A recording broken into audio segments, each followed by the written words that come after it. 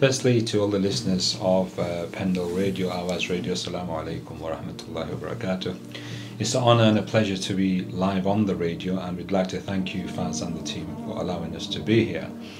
The Benefit Mankind teams, we operate in 12 countries, as many of you are aware, but we do a lot of local work because charity begins at home, as we know, and there's a lot of need in our own communities.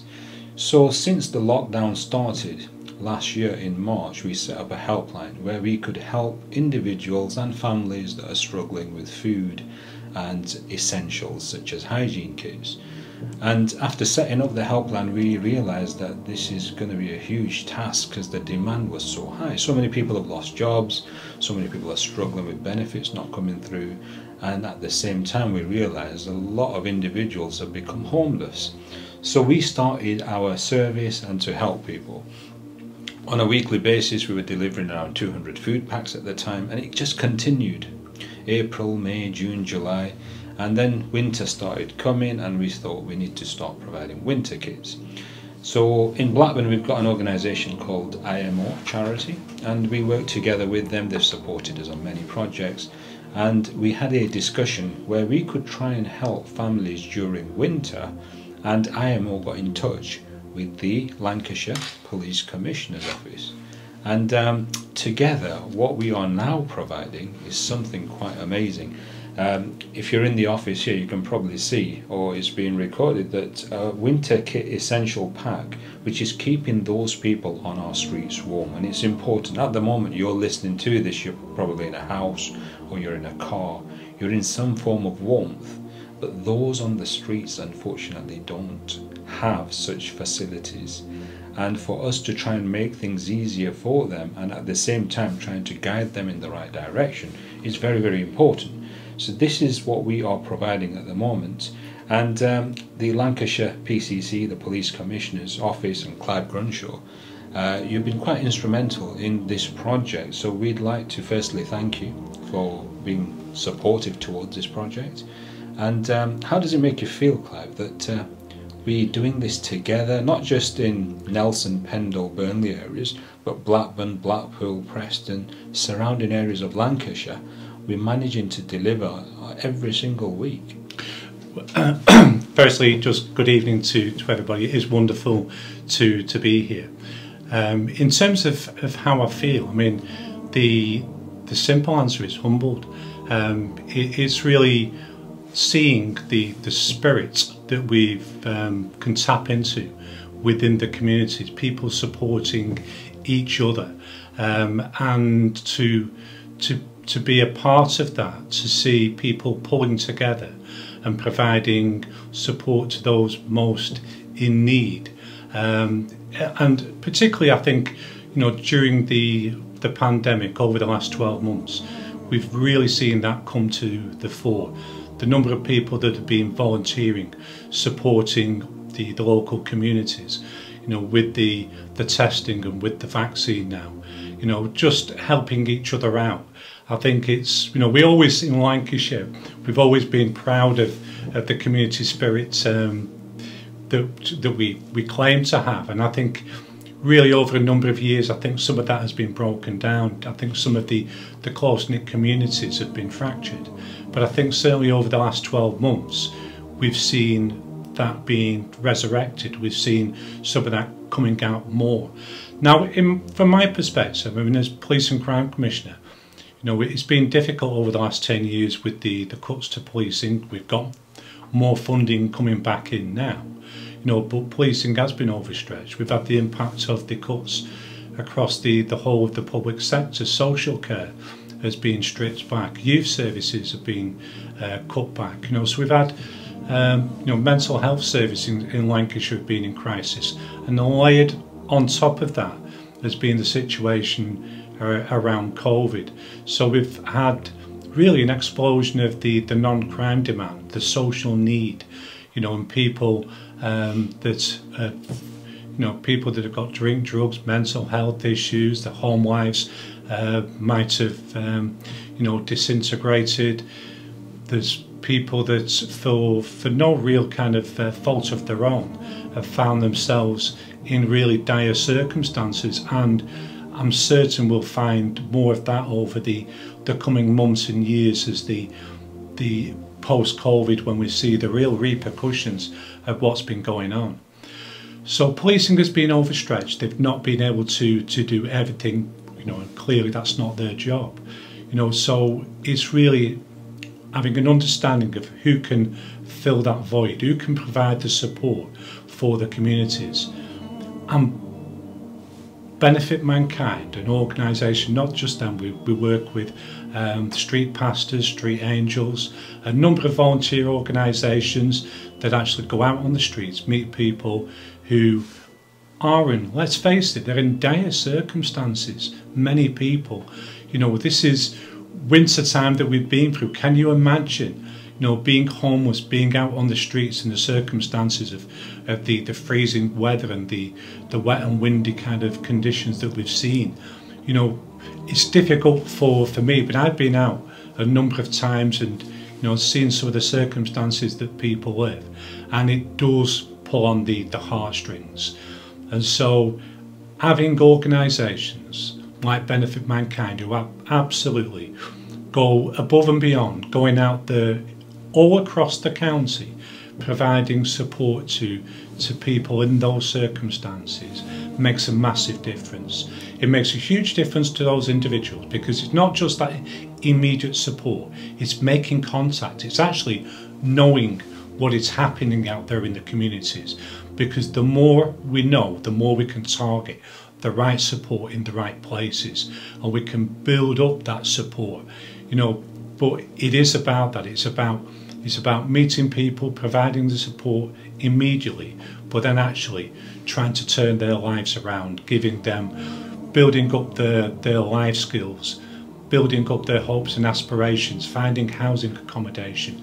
But you've got to meet them first, and that, you know, this is a long answer to a short question. The question was, how do I feel? I feel humbled. I feel actually enthused. You know, it's exciting sometimes to see the positive response you get from people. And so just to be a part of this, because I only play a very small part, you know, I get the funding and it's the allocation. You know, other people in many ways do all the hard work and go out, you know, in unsocial hours in the evening.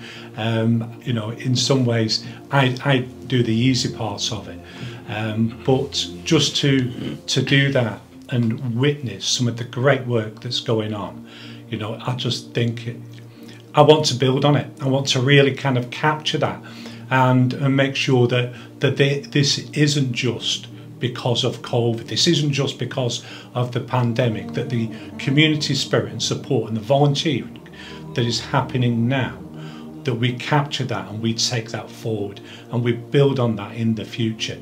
That is my hope and the aspiration for Lancashire. This is just small steps, but small steps in the right direction. So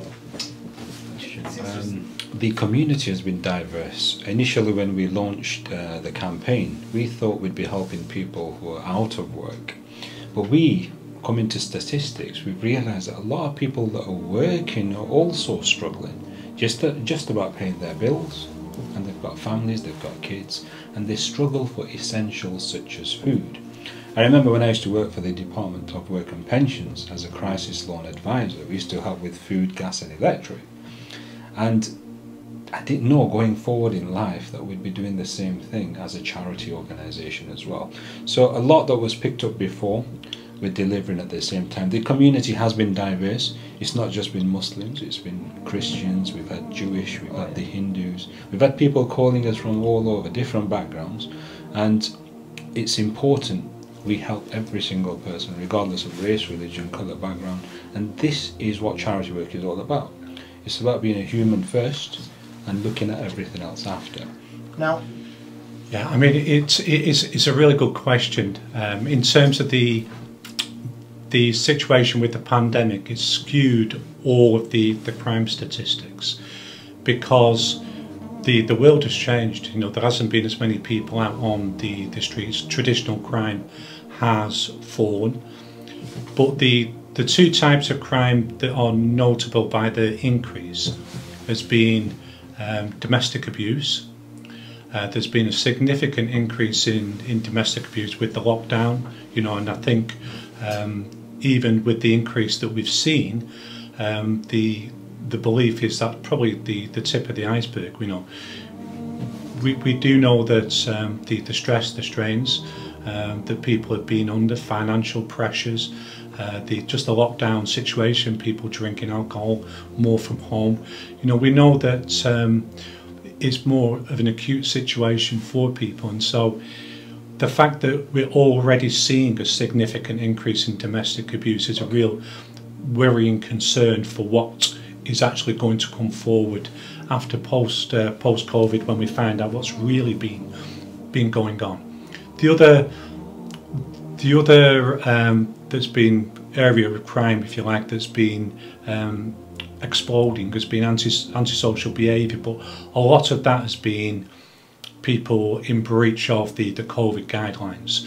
And so with the fixed penalty notices and the increase in reporting of those, that has meant that antisocial behaviour itself has increased.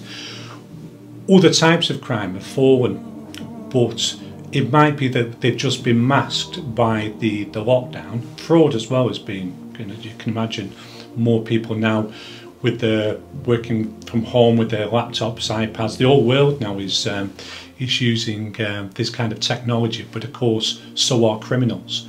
And everybody who's got an iPad, iPhone, laptop or whatever it might be in their house, you can lock all the doors you want, but the criminals are there with you, you know, trying to defraud you and take your money off you. And so that is a real concern, and that's been on the increase as well. In terms of knowing what is going on and being able to plan ahead for that is quite difficult, because I don't think anyone knows what the world's going to be like in 6 months, 12 months time. And all we can do in many ways is get more police officers onto the streets, rebuild neighbourhood policing, reconnect with the communities, you know, and that's what we're trying to do. We're trying to do it in a number of ways.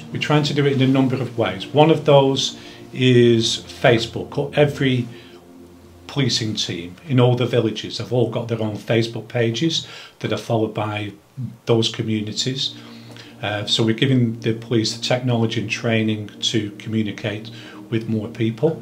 Lancashire Talking is an interactive tool where people can sign up for messages by the police, and they can report things and get messages via text or email, even down to the street in terms of what has been happening or any concerns that have been going on. We've got 70,000 people that are signed up to that already, more than any other police force in the country, and that is going up by thousands every week. And that is going to really be a huge benefit in the future, because we can target in terms of resources from police officers, but also working with people like Benefit Mankind. You know, we will know where some of the challenges are, where some of the deprivation is, where some of the homeless people are. You know, the issues that are happening, even down to a street by street basis, can be reported in. That information that can then be captured, and then we can work with the charities and other support teams to go out and provide very localised, bespoke support for those communities. And so I think we're working in a far more intelligent way, building back up the connection with the communities. And like I said, if you have an opportunity to go onto the police website and sign up for Lancashire Talking, that's going to be in the future a great way of having that interaction with the police. But also we're going to layer on top of that our Lancashire, which is a social action network to empower local groups and local communities to provide the support for, like, you know, a bit in a way like the charities and what Benefit Mankind do.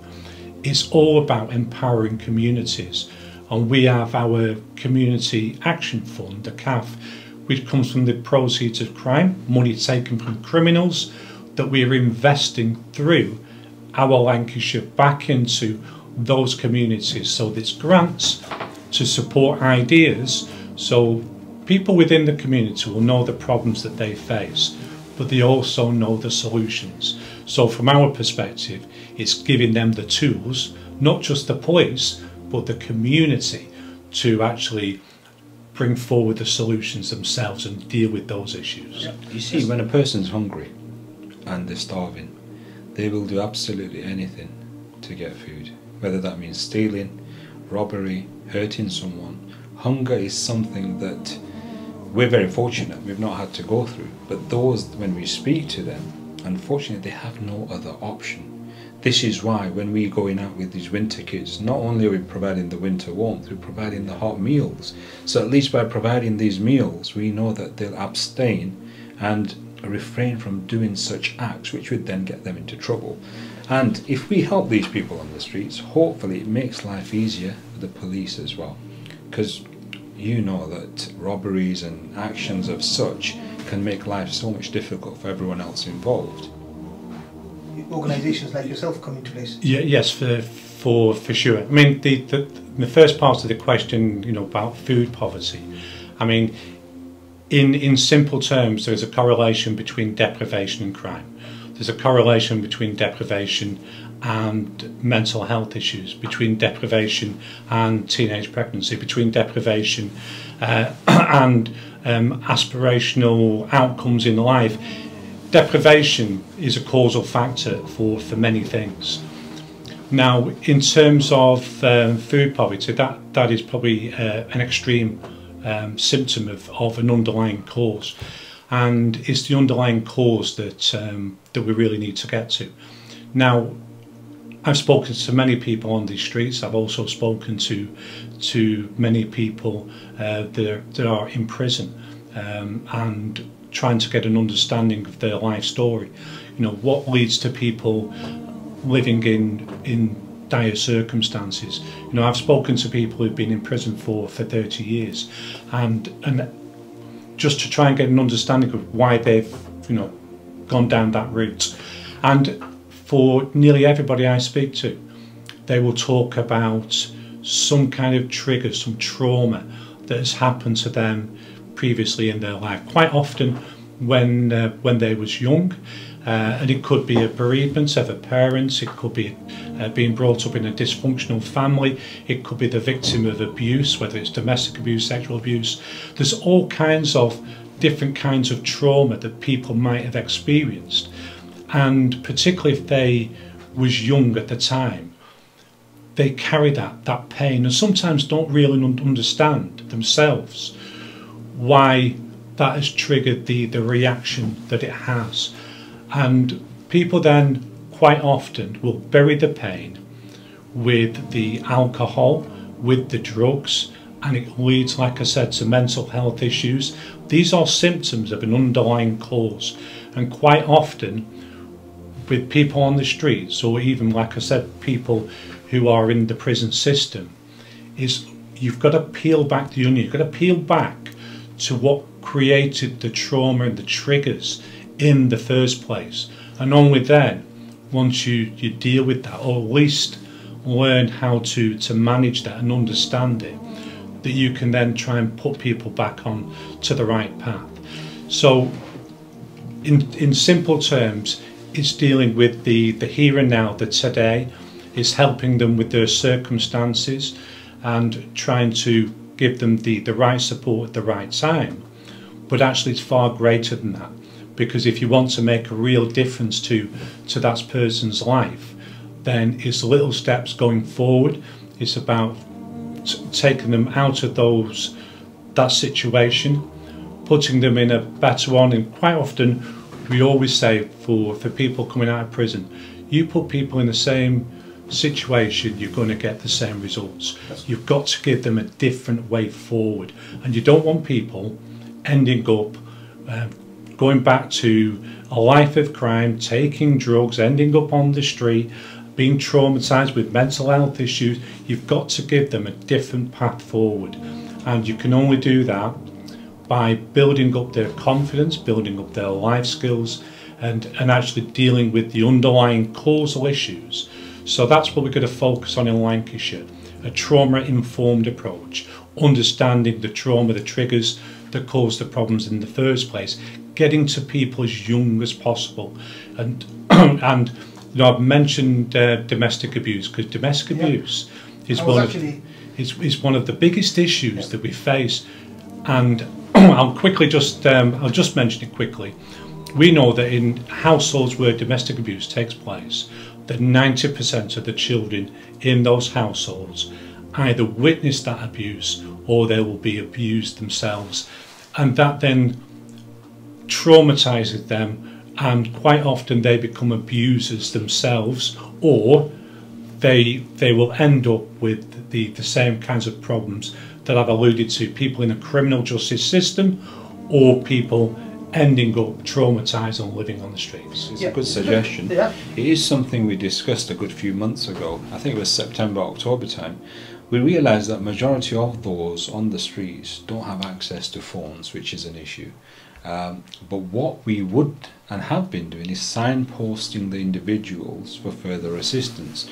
And there's so many organisations, especially around Blackburn and Blackpool and Preston, there's hubs that are set up where these individuals can go for support. So we are signposting them, and I think out of the past 3 weeks we've already had a few who are on the streets who are now receiving shelter. So like the Salvation Army in Blackburn, we've got the Path to Progress in Blackpool, they're already sort of supporting these people further. Once they get that shelter, it's easier for them to access the phone and other services, and I think this is one way forward. One of the key factors in this kind of work is you've got to be on the ground when it matters, and you've got to be able to engage with the people. What we at Benefit Mankind do, and the way our volunteers are trained up, is not just to give that food parcel or winter kit, but to spend time with individuals, talk to them.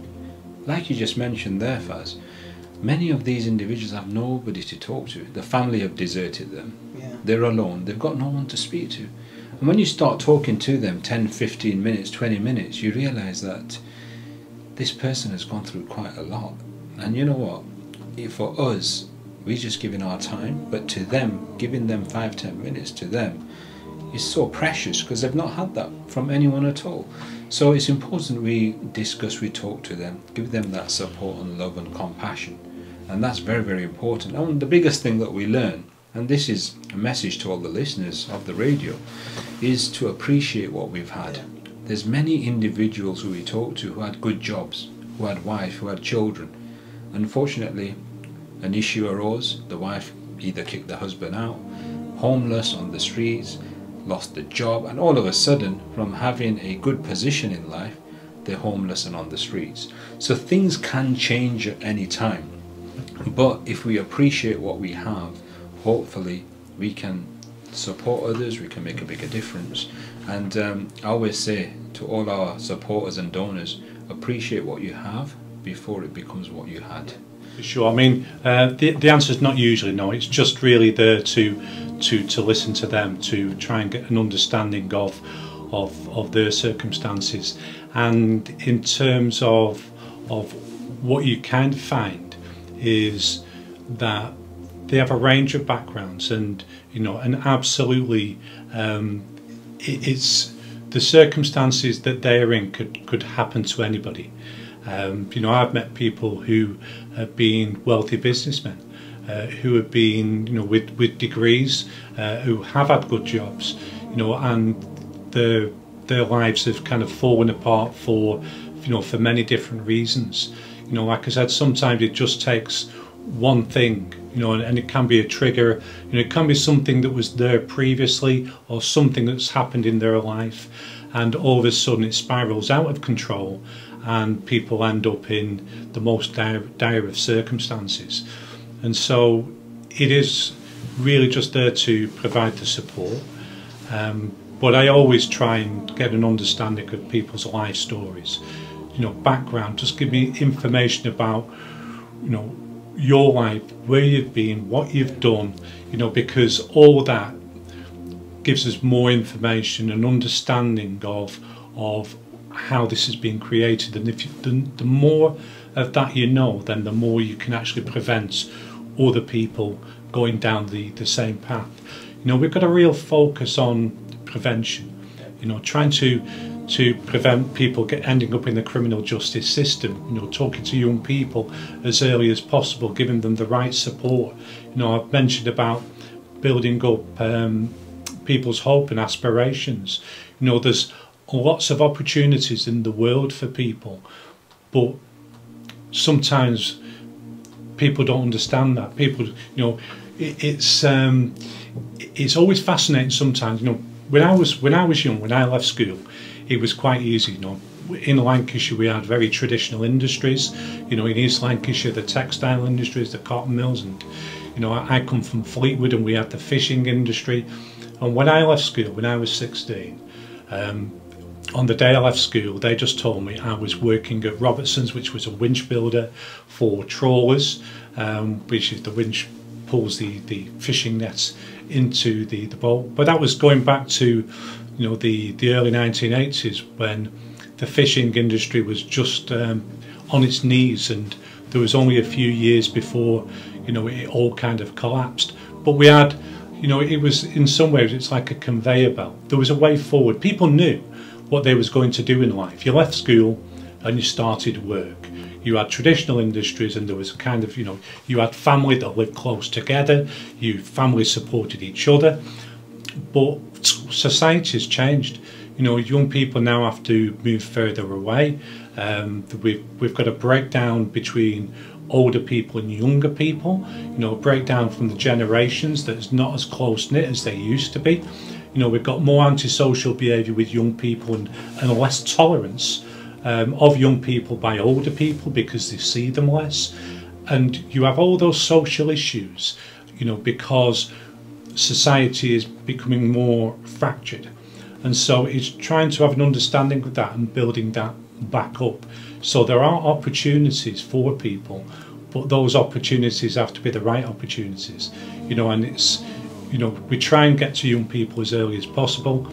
You know, like I said, prevention is always the best way, not criminalising young people straight away, because quite often young people are groomed into the life of crime and the criminal exploitation, quite often, that we're seeing with young people. So it's understanding that and making sure that we put people on the right path. And that way, you know, if you get an understanding of people's circumstances, listen to their stories, listen to what's happened to them, then you can try and help them, but you can help other people by putting the right support, you know, at the right time, in the right place. Being there when it matters, and sacrificing their weekends and evenings to help the needy in our communities. Because we work together, we see that firsthand, so we appreciate that. And to all the listeners out there, the month of Ramadan is coming, the month of patience, the month of giving. And don't just give financially, go out there in your communities and help those that are struggling. The month of Ramadan is coming, let's do as much as we can, and remember, the best of mankind are those who benefit mankind, and together we can all make a bigger difference. And Clive, any final words? Yeah, just thank you for the opportunity, and for the listeners, I wish you all well through the month of Ramadan. You know, like I said, you know, we've created some great community spirit over the last 12 months. You know, we want to keep that going forward, so I wish you all well. Take care, look after yourselves, and you know, I would love to come back, and maybe in a few weeks or a few months' time, you know, we can do this again. Whenever, just send me the invite. I'd love to be here. Yeah, so